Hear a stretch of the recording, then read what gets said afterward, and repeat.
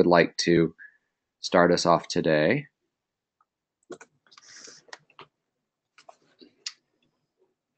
I can go anytime, but Travis wasn't with us last week, so if he wants to start. Travis. I'm gonna hold off for now. I'm the only one in the reading room at the moment, and I'm still getting stuff put together. Okay. Howard, can you go first then? Oh, yeah. All right. Okay, I'm going to start off by showing a couple of highlighted excerpts of an article that I came across that's really interesting. So this is written by a pathologist, the first author, whom I certainly have heard of before, about the pathology of chronic hypersensitivity pneumonitis. But I'll just go through a couple places where, for example, here, he describes the difficulty in distinguishing UIP, IPF from chronic hypersensitivity pneumonitis and how there's variations among pathologists. He asserts that UIP has probably been overdiagnosed by pathologists. In many cases are actually chronic hypersensitivity pneumonitis. He sort of intimates that in terms of imaging, that there's certainly an overlap in the imaging features, which I agree with, so that it's often very hard, impossible to make the distinction, I think. Just going on here, he describes certain pathological findings like fibroblast foci, for example, and even some honeycombing may also be seen in chronic hypersensitivity pneumonitis compared to UIP.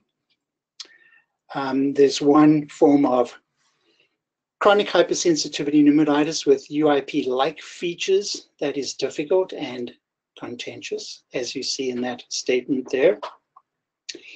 And he pretty much concludes with something which is really interesting.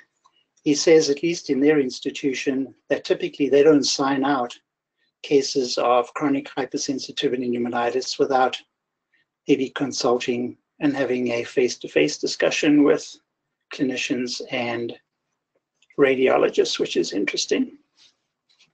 So with that, I just happen to have two cases with interesting imaging features, but I do have an open lung biopsy on two and not on one of them.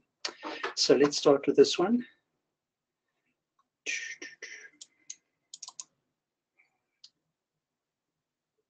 And I can bring alongside the coronals. So scrolling through this one, we certainly see findings of an interstitial fibrosing lung disorder.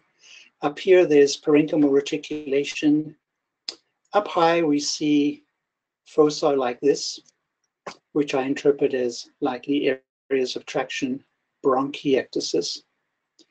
As we go lower down, we actually see diminished lung disease, and certainly right down here in the lung bases, we don't see any of the typical findings that we look for of UIP, particularly basal predominant reticulation, traction bronchiolectasis, or honeycombing. And we see the same imaging features and the distribution of disease on the coronal series as well.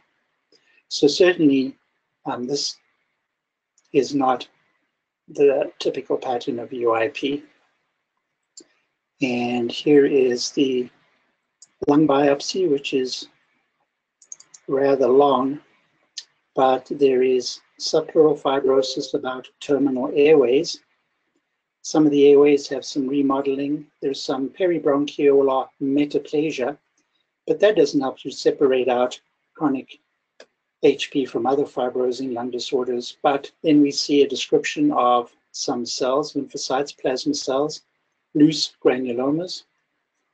And here is a consultation with a pulmonary pathologist elsewhere who pretty much agrees with the description. And if you look at some of the words up here, particularly here, that they are definitely leading towards chronic hypersensitivity pneumonitis. He says overwhelmingly so. So I think there's a nice correlation between the description there and the imaging findings. Yeah, this is a more straightforward case. We had two cases this past Monday on our RAD Path conference that had what we would call probable UIP patterns on CT. It was basal predominant subpleural reticulation, some traction bronchiectasis, no honeycombing, no mosaic attenuation or air trapping. But the surgical biopsies on both of them showed similar features as what you just showed. It showed, it showed some fibrosis, but there was more around airways. There was peribronchiolar metaplasia, which is less common with UIP, run-of-the-mill UIP, more lymphocytes than usual, and then and the interstitial giant cells, which, if you see enough of them, you really start having to think about HP as well. And it's interesting because, both of these were older patients, older males. So, thinking of the new guidelines, many of them might not get biopsies, but what prompted them is they had lymphocytosis on their BALs, which can be useful, and then did have exposure histories as well. It's I think HP is one of the most challenging diagnoses to make because, and like you showed and have shown before, the imaging overlaps with that of UIP, IPF, and even the pathology can. Yep, exactly. I think this patient shows the same kind of thing, so I'll scroll through the rather quickly. There's clearly a lot of pulmonary fibrosis, but first off, it is not basal predominant disease. And if we actually started in the lung bases, there's a real relative paucity of findings of fibrosis in the subpleural regions of the lower lung zones, as in foci of traction bronchiolectasis, which are not present in the, and no honeycombing. And then as we go and look through the rest of the lungs, we see multiple foci of traction bronchiectasis away from pleural surfaces. I'll scroll up, so for example here, but in other places like that, there's a nice example there.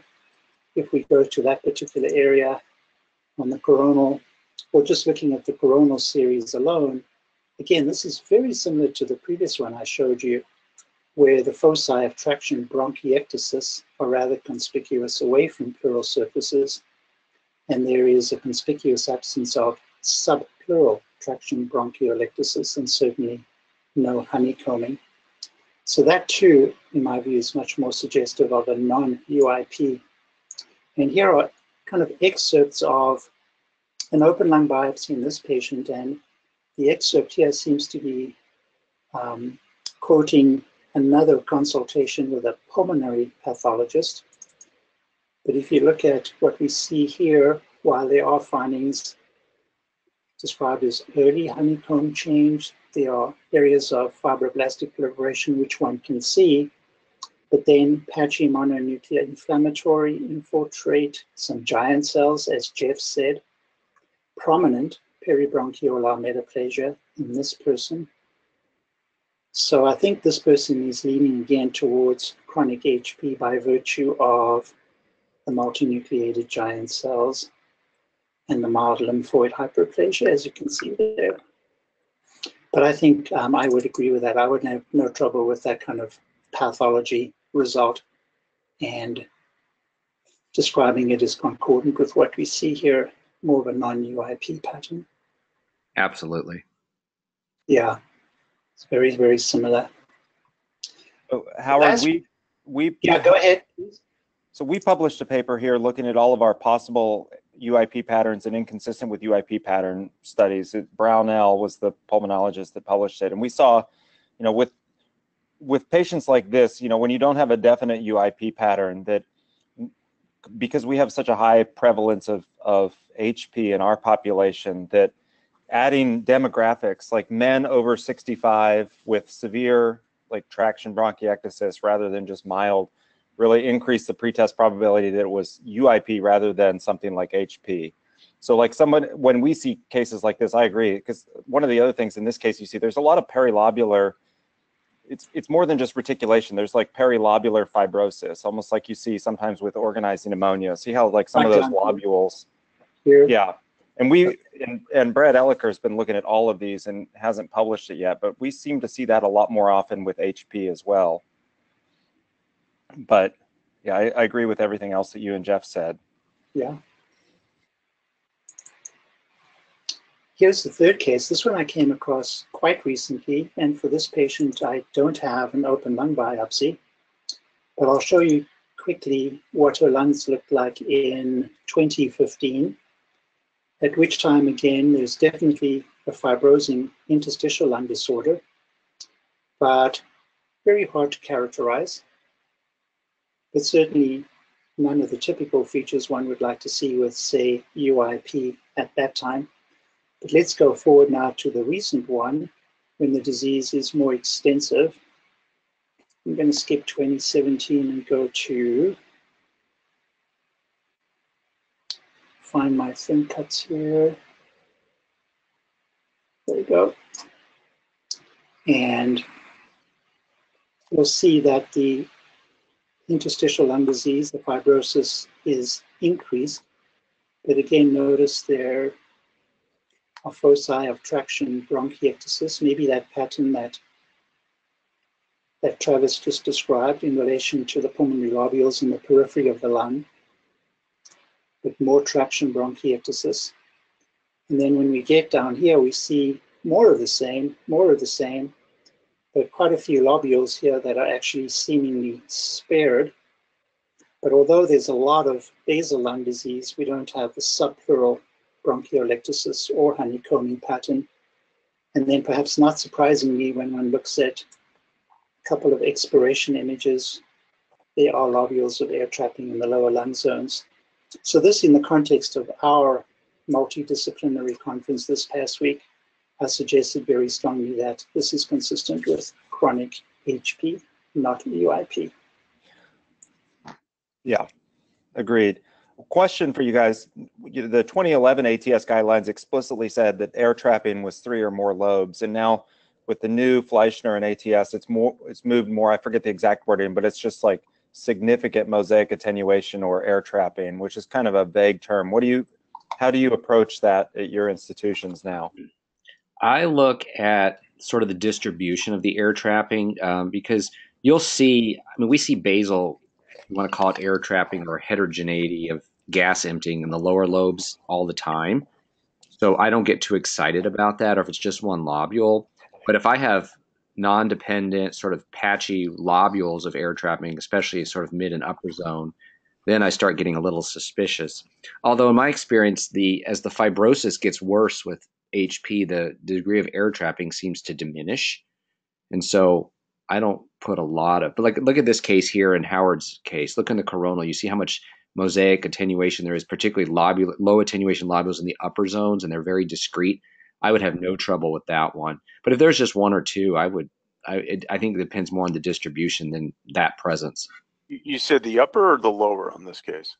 Well, and this one, I mean, it's kind of everywhere, but that left upper lobe has some pretty, right, even that image has some dark lobules. I mean, there's some in the lower lobes too, but typically you don't see physiologic heterogeneity in the upper lobes nearly as much.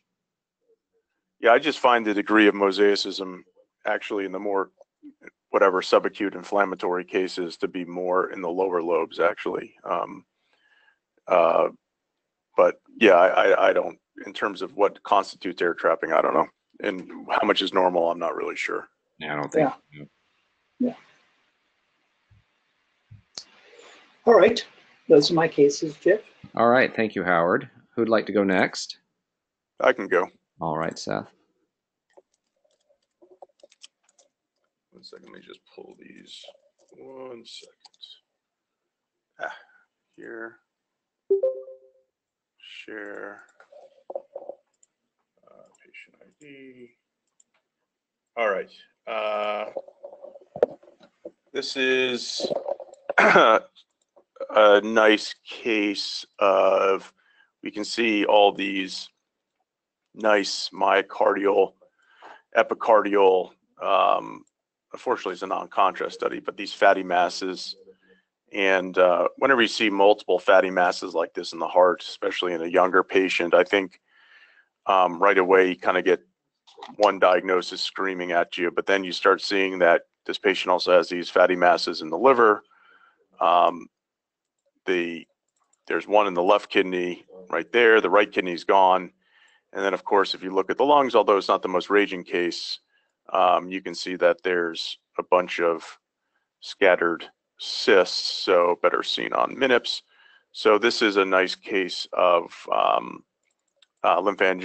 TS, basically, with associated lymphangiolymphomatosis, and then these fatty cardiac masses, which are quite common. I think Mass General took their cohort of patients many years ago and looked at it and found that a large percentage of them had these cardiac masses.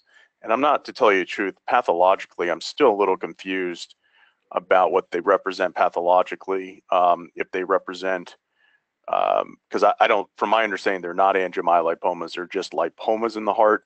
But that's kind of interesting, since a lot of people now think this is TS is actually a low-grade malignancy. I don't know if there's have you guys heard that theory that, Yes. like, yeah, that on pathology. LAM is considered a malignant now, or at least a neoplasm. Yeah. Yeah. And that TS as well, and that these are all, so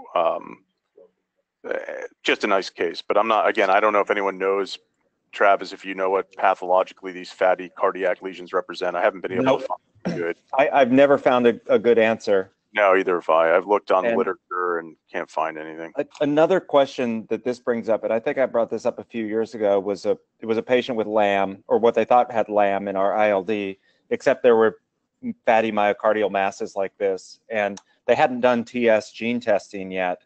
But has anyone ever seen these in just LAM, the intramyocardial fatty foci? Because I can't find the answer to this in the literature either. Whether they're exclusively seen as TS or if they're also seen in LAM.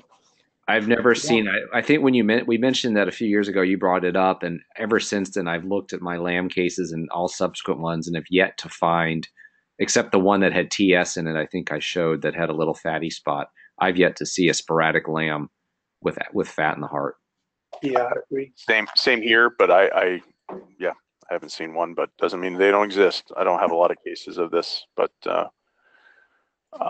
the next case is, what is the next case? Oh, this is just a weird case. So this guy presented in we have a lot of weird CTEPH.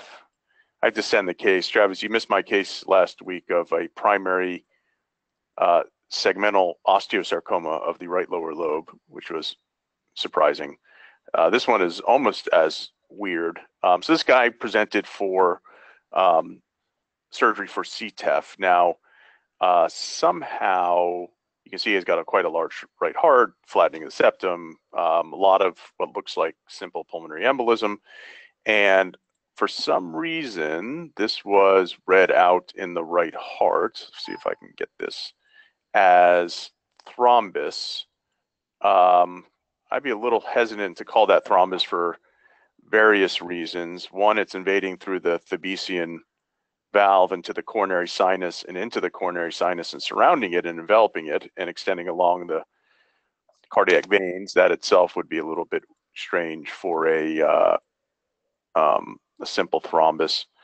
And then, anyways, so they take him to surgery a lot of these cases, they don't review them with us. They just kind of take them to surgery, which is slowly starting to change. And the surgeons right away can know when when they start trying to pull these things out and do it, they can tell right away that it's between tumor and thrombus, which is interesting. They say the thrombus is kind of like, thrombus is thrombus. It's hard stuck on material, whereas tumor is like jelly. It's like jelly or jello. It's like trying to pick it up and it just doesn't pull out. It just stays there. Anyways, this guy passed away. They weren't able to they removed some of it, but he passed away from complications of surgery. He underwent an autopsy, and this was angiosarcoma is kind of less aggressive stepbrother, the epithelioid hemangioendothelioma. So this was a primary cardiac epithelioid hemangioendothelioma with massive embolus. And they thought, the surgeon went in, he said the coronary sinus was completely invaded by tumors, enveloped. It was surrounding. We know epithelioid hemangioendothelioma. There's supposedly the spectrum of vascular tumors on this hemangioma, epithelioid hemangioendothelioma, and then angiosarcoma spectrum. I'm not sure pathologically what differentiates one from the other, or mitoses or whatever. I don't know. But they came back and said, absolutely, this is 100% an epithelial hemangioendothelioma. So we're gonna write this one up because it's never been described in the heart, and there was no other disease elsewhere, just in the heart and the pulmonary arteries. So that was fascinating. What was this case? Oh, yeah, these. It's sad that these have become commonplace now. This is my, like I say, my third cardiac or pulmonary sarcoma this month. So these always get called PEs, and I'm writing a paper now. We now have 50 of these from here, and another, or 40 from here, and another 25 from the ARP.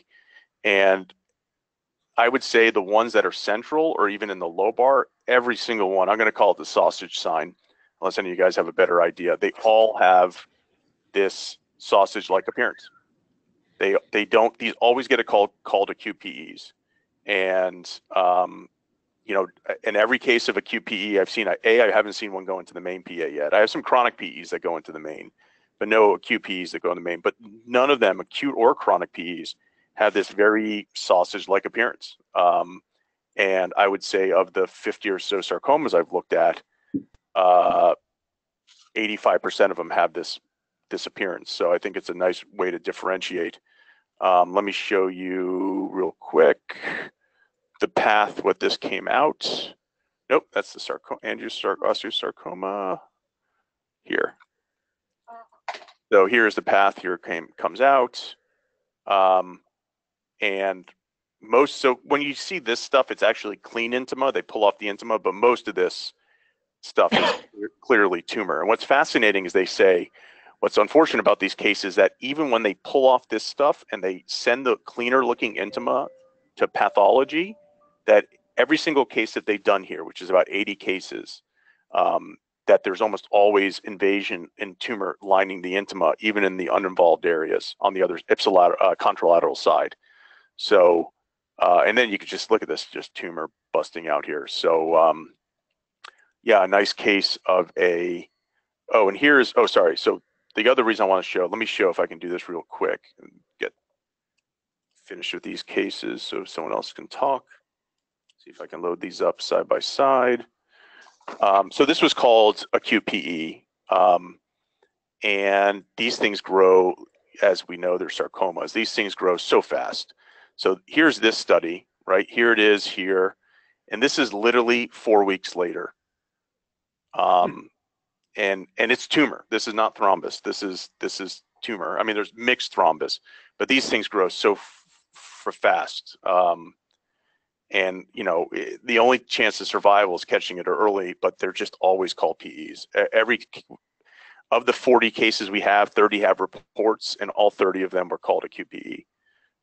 It's really unfortunate. I mean, it's a bad disease to start. And then lastly, just because it's a cool case, I'll show you our interesting dolphin anatomy. So we have a guy here now who does consults for SeaWorld, and this is a sick dolphin who has aspergillus, and you can see some little patchy stuff down here. And if you ever wanted to know what dolphin anatomy looked like on a CT, this is dolphin anatomy. They have a pig bronchus, but that kind of, maybe pigs are related to dolphins. I know pigs are related to.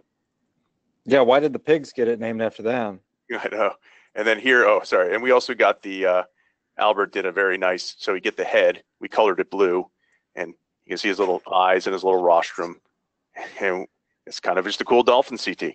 So I'll send that along. You can play with it. Awesome. So one other question with your intimal sarcoma cases, in addition to the sausage sign, like how many of those patients come in with any sort of right heart strain? Because all of the cases I've seen, you know, of intimal sarcoma, it's usually pretty well compensated. And you'd think if it's acute PE, they should be, you know, dying of right heart failure. We have cases of, so, you know, that's a good question. I mean, that's another thing we're going to look at. I have to say that the ones that are really, I mean, we have some cases where it's like the whole main PA is completely clotted off. I mean, literally tumor. I mean, there's a stream of contrast, and that's it. And it's still being called a QPE, non-resolving acute PE. And those patients have severe right heart strain.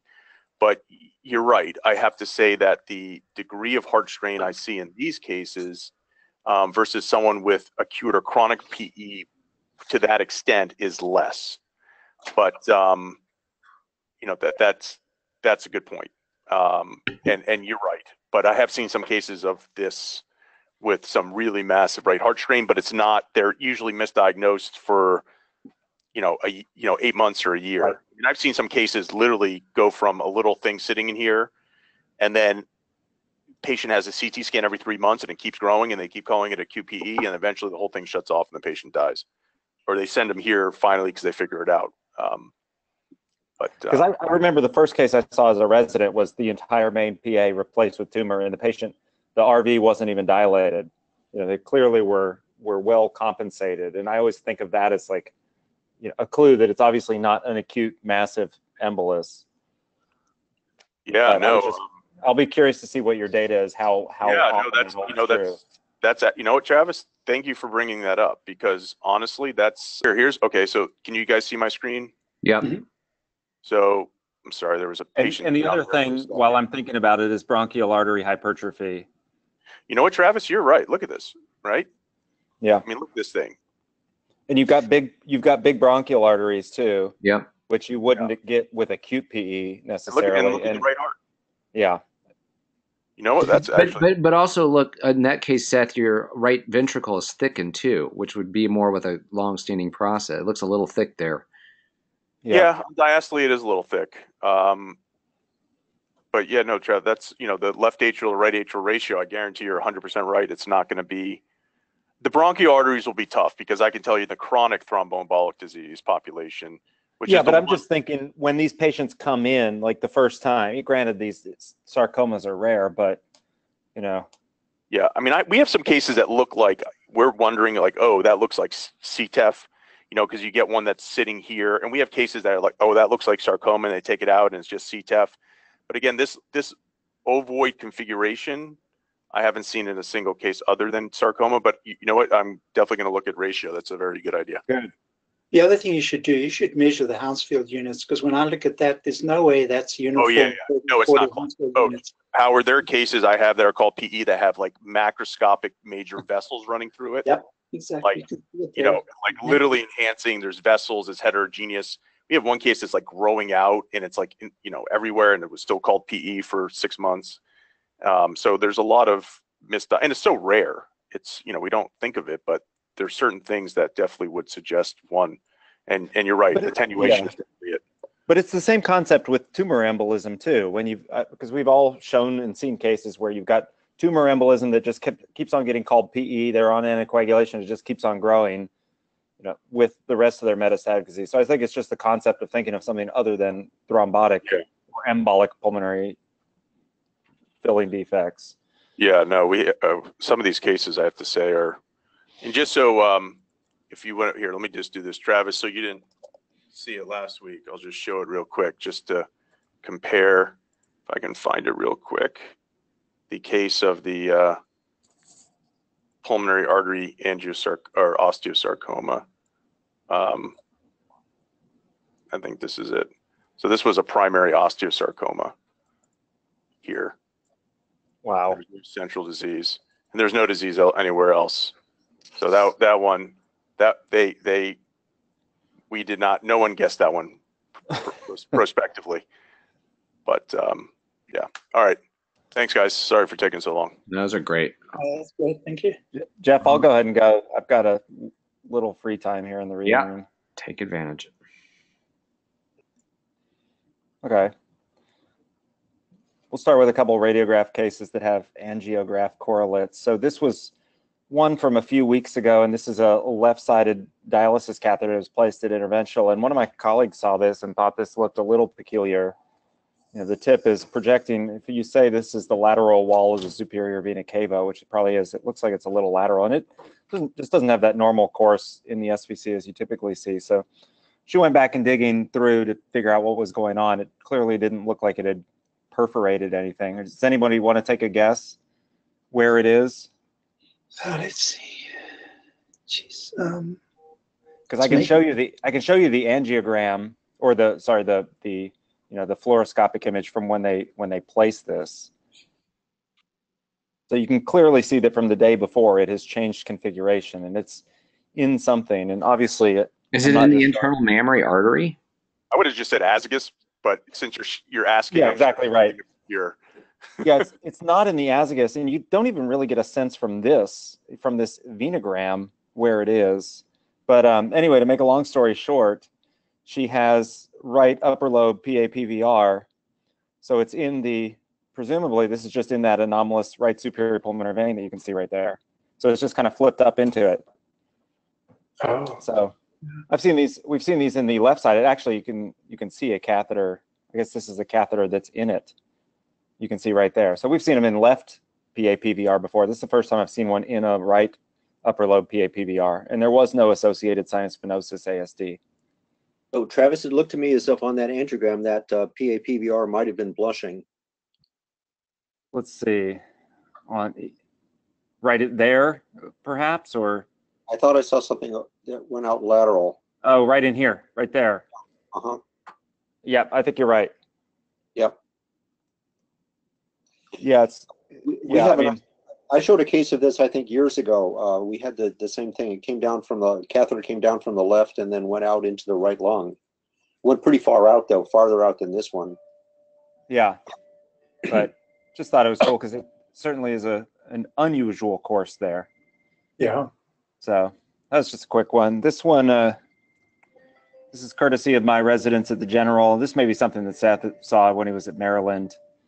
But this is a patient who came in, and I'll just show you. He came in with chest pain, and he has hemopericardium. And we've shown numerous cases before of hemopericardium as a result of subtle ventricular rupture or subtle acute aortic syndrome. There's no intramural hematoma. There's no pulmonary artery shared sheath adventitial hematoma. So his aorta looks normal, but what there is, and my residents saw this overnight, is there's this peculiar metal fragment in his, or through his RV free wall. You can see the fat there. So of course you would think that this is an IVC filter. The guy's never had an IVC filter. And he also has this right here in his neck. And so he is an intravenous drug user and apparently broke off a needle. And I have no idea if this is part of the same needle or if this is a second needle. That was going to be my question: is it the same needle or two different ones? Because I don't know. But they, but this is confirmed an embolized needle fragment that has perforated the RV and is the cause of the right ventricular, or of the hemopericardium. That's awesome. So, Great. and I apparently the IR guys tried to retrieve this percutaneously and were unsuccessful, so they had to take him to the OR and do a median sternotomy. But again, hemopericardium in the acute setting, got to find an explanation for it, and then this was, in this case, the explanation. So do they think, I wonder, even if they did get it, is that safe? I guess it is. Let's say they were able to pull that thing out. I mean, I guess the tamponade would prevent the blood from flowing out. I don't know. Right, that's a good question. Is there something else that you're going to need a hole you're going to need to seal up, or is it going to seal itself? Yeah. I don't know. But he did end up with a median sternotomy. This one, here's a good eye test, and I will put the radiographs up side by side. So this is a woman who is around 28 to 30 weeks pregnant, and you'll see this is the more recent one on this side. She comes in with hemoptysis, and I'll let you look at that. I can show you the lateral too once people have had a chance to. There's abnormality in the medial segment of right middle lobe. Most likely, maybe there's some tubular opacities associated with it that are not just vessels, maybe in addition to vessels. And then, and that's exactly what it is. Yeah, that's where the pathology is. And it's kind of interesting. Without the comparison, you could look at the lateral and say, well, she's got a little bit of pectus. But you're right. I think, Howard, one of the big clues, and I'll stop syncing this, is the fact that not only do you have arteries and vessels here, it looks like you've got paired branching structures, which you will see do represent plugged bronchi as well. So she came in with hemoptysis, and this is the CT, and you'll see that there is an enhancing endobronchial lesion here. And what's kind of interesting about this one is that it's expansile, no surprise, but it's very elongated. This is all tumor going into the posterior basal segment, and then she's got all this mucus plugging. Her right middle lobe was collapsed, which was part of that loss of the right heart border, but it's interestingly that it's just probably blood in her right middle lobe because the right middle lobe bronchus itself wasn't obstructed by this mass. Mm. So she was pregnant at the she is pregnant at the time, and so she was in the hospital for a while. And you can see this is probably all just little foci of hemorrhage and post-obstructive whatever, because she came in with hemoptysis. But I show this because it's kind of cool that they went in. I mean, this is number 1, 2, and 3 going to be a carcinoid tumor, given that it's hypervascular. But I show this because it's kind of cool. They did a bronchial artery embolization before, to temporize her hemoptysis, and then before she went to surgery, because they weren't sure if they were going to wait until after the baby was delivered to go in and resect this or not. But they did end up going in and doing a right lower lobectomy, and this was in fact a typical carcinoid tumor. All of her nodes were negative, and it was very soft. It came out right with the right lower lobe, and it was kind of just growing elongated into that right lower lobe, like I showed on the CT. So, but nice angiographic correlate again, talking about bronchial arteries. And you can see that big bronchial artery right here and going right into this thing. So, but a subtle radiograph, and I think that, yeah, Howard, all the findings you pointed out are very, very astute in that. And then I'll show this really quick, just along the theme of PE and not PE. And we've shown this before, but this is a patient who has congenital heart disease and has been repaired. And of course, the type of repair in this case contributes to the finding that we see. So whenever you have patients, this was done at an outside hospital, and they transferred here for what they thought was possible pulmonary embolism on the right. At least they said on the left it was non-diagnostic. But of course, you can see this patient has a bidirectional Glenn, so superior vena cava to pulmonary artery, and then a Fontan. So you have this communication to the pulmonary arteries. And so in these patients, we usually don't mess around with like lower and upper extremity injection. We just do delayed imaging, but this is all just smoke, as you can see here in the pulmonary artery, or conceivably they could have a PE and it's just non-diagnostic. So we put it to rest by repeating here with a delay, and you'll just see that on the delay, you still got perfectly adequate contrast opacification. And so there's no PE. And there was that nice article in Radiographics a couple years ago dealing with timing for cases like this. Wait. When did you? Okay, that is the nicest bolus I've ever seen on a Fontan. When did you? Yes. When did you time that? Because we do these so often, and we've tried every protocol, and we can never get them as nice. 75 seconds, dude. We do 70. What do you inject at? We do. I mean, we do a lot of contrast. So I would guess there's probably 125 or 150 cc's, but we do it at 4 cc's. At what rate?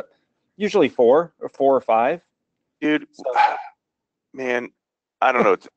It's so frustrating. Like, I had a case the other day, same exact freaking thing. Yeah, just looks like crap. I mean, time at 60 seconds, 70 seconds, 80 seconds, 90 seconds, 120 cc's, 150 cc's. I've never seen a case look as homogeneous as the. Well, I'll forward your compliments on to Karen too. She'll be happy to hear it. Yeah. Tell her to send me her exact protocol, because I'm okay. And I'll look and see. I don't know. I'm guessing this was done at 120 kV, but it might have been at 100. I'll let you know. Yeah. I mean, we don't have I was just on the phone with a technologist, and I said just do a 75-second delay. Yeah. I mean, okay. So. But this was our arterial, which looks the same as the outside one. But again, whenever and Seth, you know this, but just for everyone else out there, who might be tuning in, always think about doing delays when you know a patient has congenital heart disease that's been repaired. So. Yeah, and if they don't have a PACE or defibrillator or one that's MR compatible, we do a MR angio on these, and it also takes care of the issues. Yeah. Yeah, but you guys also have an amazing support staff for your MR stuff. So. That is true. Oh, do you struggle with that at UCSF? Yeah, we don't even mess around with these in the acute setting. Oh, you should. So- I thought it was just here. Maybe it's a whole UC system, I guess. Sorry, I shouldn't say that. The unions are listening. All right, that's it for me, Jack. All right, thanks, Travis. David, you got anything? I've got a couple. Alrighty.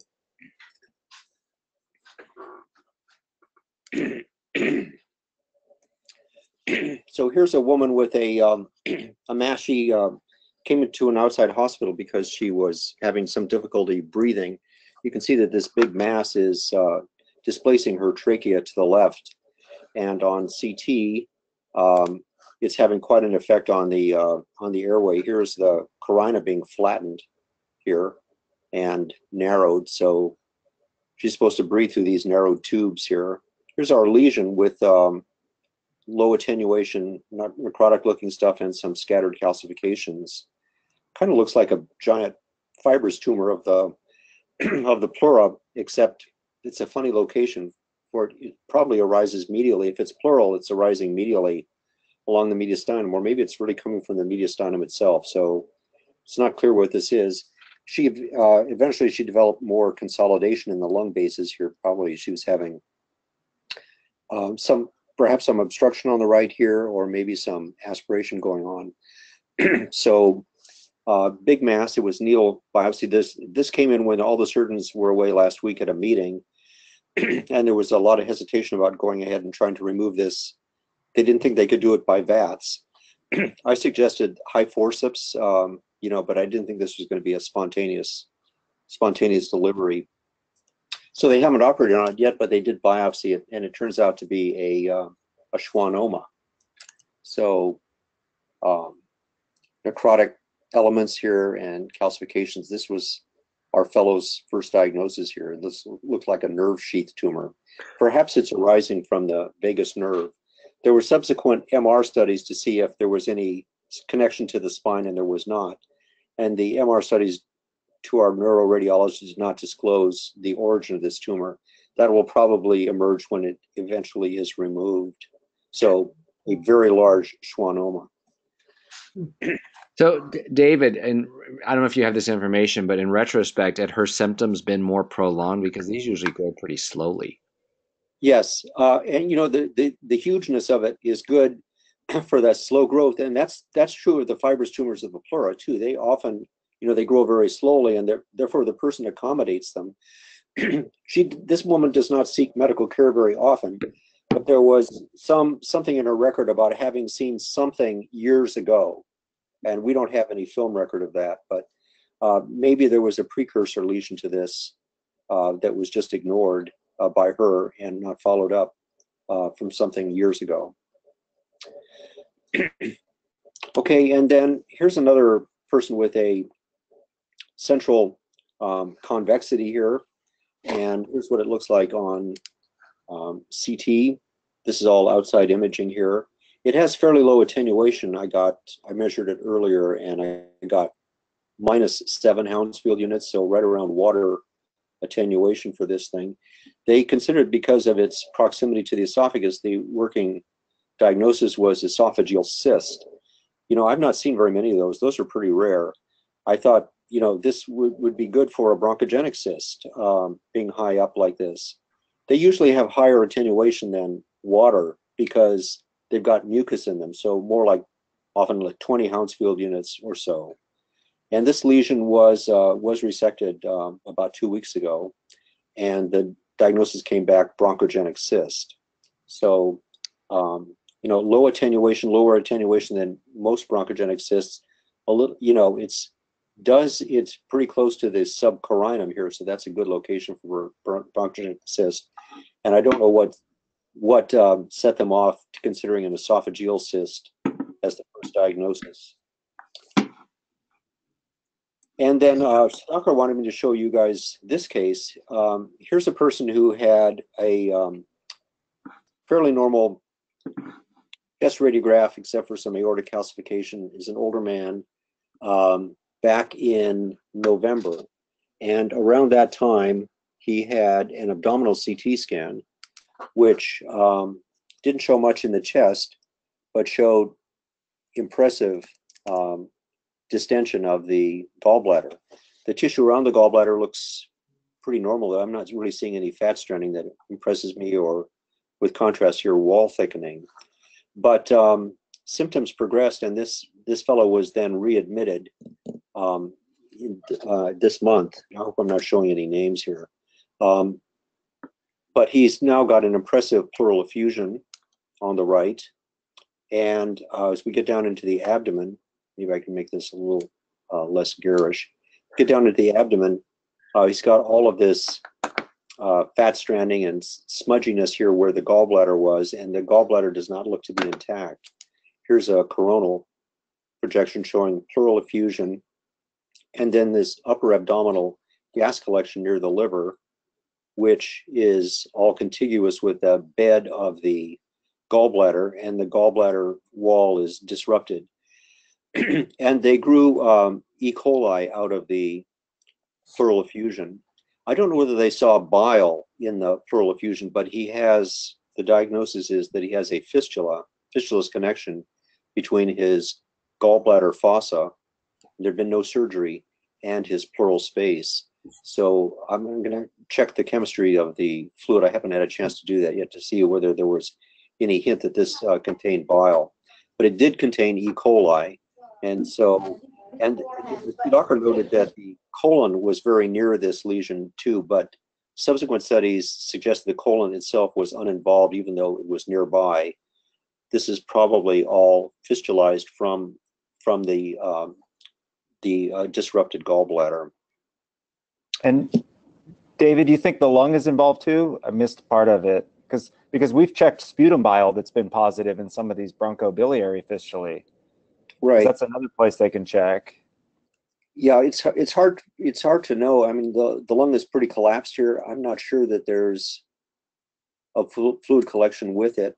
There is a pleural drain in place. At this point, there had been no abdominal drainage. So this gas collection I think is spontaneous and not the result of any medical intervention down there.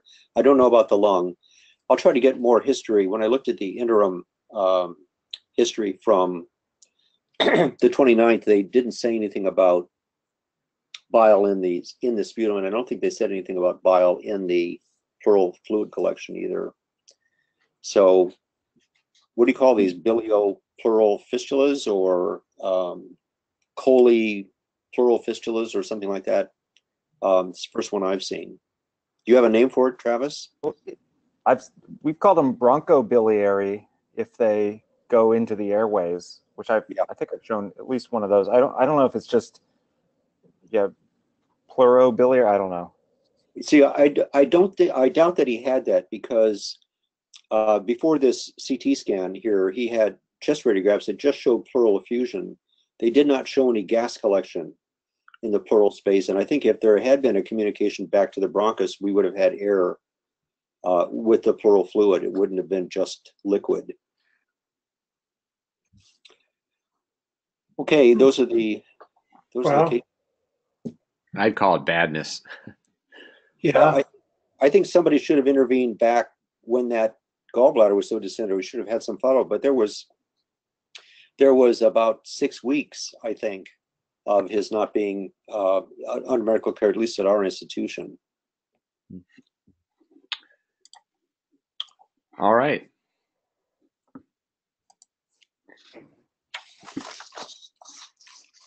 So let's take a look at this case. Let's see. So this is a case. So this is another case that we had. We've had two combined ascending and descending aortic injuries in the past recent while, and these are two radiographs of the same patient. The one on your left is not too long after the stent graft was placed, and then the patient was declining several days later, and this is the subsequent radiograph. So anybody see the major change? Yeah, there's apparently air in the stent. Exactly. Yeah, this was there is gas or air or something in where the stent was. So I will show you the original CT scan. So I can't remember. This is the original injury here, and we can see there's a lot of mediastinal hematoma. There is a bleeding proximal descending aortic injury. And then we've got a hemopericardium as well. And then we have an ascending injury, which, many of these are not survivable.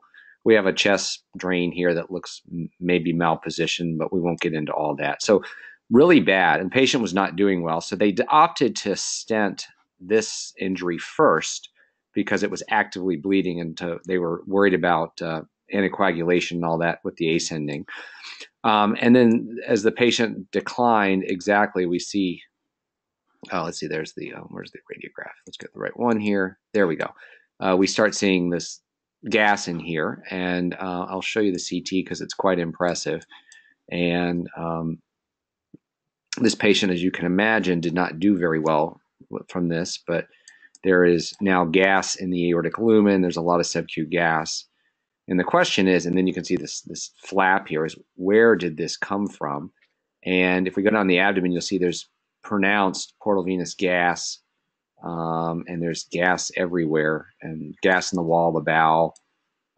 So it's unclear what happened, if there was a perf bowel or something, but you'd expect that to drain into the portal system. How did it get into the systemic arterial system? Maybe there's a shunt somewhere or not, but this resulted in massive air embolism, which was rapidly fatal.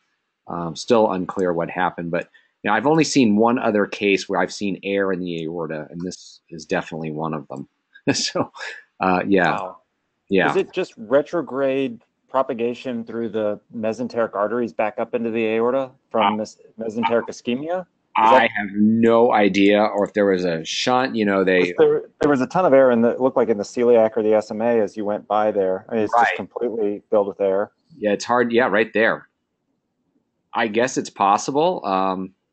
It's unclear where it came from. Wow. There's just so much air. I don't have a head CT, but I don't think the patient survived very long to do that. You can see she had massive injuries. There's pelvic fractures and a bunch of intra-abdominal injuries. So, but it looks like very unhappy bowel and very unhappy everything. It would seem like it would have to go upstream in the aorta if there's no shunt and nothing in the pulmonary. Right. There is a little bit of gas here in the left atrium. So maybe it's coming through I don't know where it's coming from, to be honest. Yeah, this was just crazy, just bad. All right. What has been described before are stent to esophageal fistulae that sometimes complicate stent placement, but we didn't see that. All right, so this is just a follow-up of a case I showed you guys a while ago, but I came across this the other day. So remember I showed that case of pancreatitis, sepsis, and myocardial calcification. Well, patient got another CT for whatever reason, and just showing, I wanted to show this. I'll go back to the earlier one. Progressive calcification. It's still happening even now. So that was that was starting to calcify, and that was about a month ago. And now you can see it's even more. It's getting denser. It almost looks like it's ossifying, but just progressive, ongoing. Even though still has the pleural effusions and still has a really angry-looking abdomen. So this injury, can still progress, and who knows how long this will continue to evolve. I don't think we get this many serial images in these patients, but I thought I'd show that real quickly. What's always amazing is that their function is normal. Yeah. They're freaking normal. It's like, did this patient have diffuse alveolar damage or some really bad lung injury? No, they had acute kidney failure related failure. to pancreatitis and sepsis. Oh, sepsis. Yes. So, which has been described. Yeah. Okay. Yeah. So, and before we go, I want to show this case. So this is a patient who had a right upper lobectomy for a lung cancer and developed a complication post-operatively. So I'm going to actually show it in backwards order because I think it's more important. And this is one of these ones that patient was referred from elsewhere for their surgery. And so I'll show a radiograph. So this was shortly post-op, and we can see there's post-operative pneumothorax, and there's this area of consolidation at the right lung apex that developed and sort of hung out. So that this was post-op, and you can see on subsequent radiographs, it kind of just stays there. And we'll see this with lung that doesn't reinflate, but it's awfully sharply demarcated. So at this point, you have to wonder what's going on. Is there bleeding or something going on? So they ordered a CT, which we did here, and you can see there's this area in the right upper lobe that corresponds to that. You notice it's not perfusing very well. There's the staple line. We see pulmonary arteries coming up and around it, passing through it, but we don't see any venous drainage. And there's the bronchial stump, and the pulmonary arterial stump is here. So it doesn't look like there's any problems with these resection margins. And then you can see middle lobe bronchus comes up into here. So this is clearly a segment of the middle lobe. And I'll switch over to the lung windows, and you can see this looks all the world like a venous infarct. And that's what it presumably is. And what's interesting is the preoperative anatomy. And we have an outside non-contrast chest CT, but I think it shows the abnormality. So what was challenging in this patient, there's the cancer right there, was the fact that the distinction between the middle lobe and the upper lobe is not real clear. There's only a little remnant of a fissure right there. So, and I've always wondered about this, when you have sort of a combined middle upper lobe for a cancer resection, how do you manage it? And so the surgeon in this case had to they saw that little bit of fissure and then had to sort of dissect towards the hilum to get a complete resection. But I always wonder if should these be managed as middle lobe, or just take both of them, or not. But what's interesting is the bronchial anatomy is normal. We can see there's the medial and lateral segment. There's a standard looking upper lobe.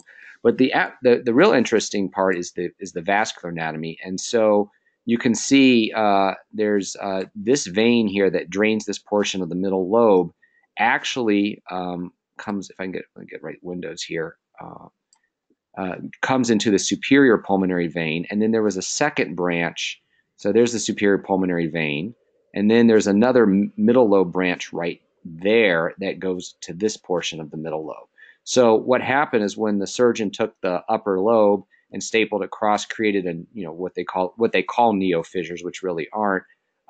They inadvertently took this accessory branch when they took the superior pulmonary vein, took this venous branch that happens to drain a portion of the middle lobe, just a little bit of a variant there. And you can imagine in the OR, you can't see this because you don't have a fissure where you can see along there. And it's just an anomalous anatomy. And, honestly, I don't pay that much attention to branch veins and just routine scans.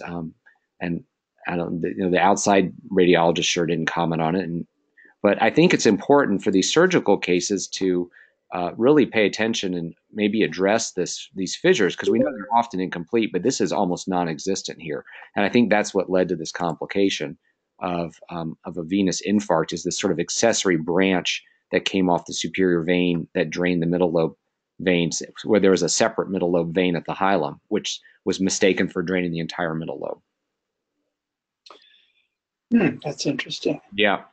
So at this point, they're not going back in there, and they're going to hope this sort of resolves on its own, because they don't really want to mess around with it. And I suppose that's what's going to happen. But so far, there's been no further complication. All right. Well, go ahead. Yeah, the middle lobe is really a problem. And, when you do an upper lobectomy, the middle lobe is torqued way around and pulled upward to get into that space to replace the volume lost by the upper lobectomy. And that puts a lot of tension on the bronchus and can compress the bronchus.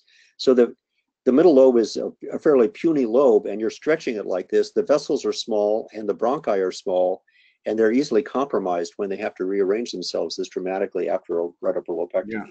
But this one was interesting because this one, only one segment was infarcted, and it's because its vein was different. But that's why you see it immediately post-operatively on the radiographs of that well-demarcated area of consolidated lung right along that. And it's just accentuated by the pneumothorax. Got it. All right. Well, thanks, everybody. Great cases. And I will talk to you next week. Keep warm. Yeah, I'm trying. Warm. All right. Bye, everyone. Bye, everyone.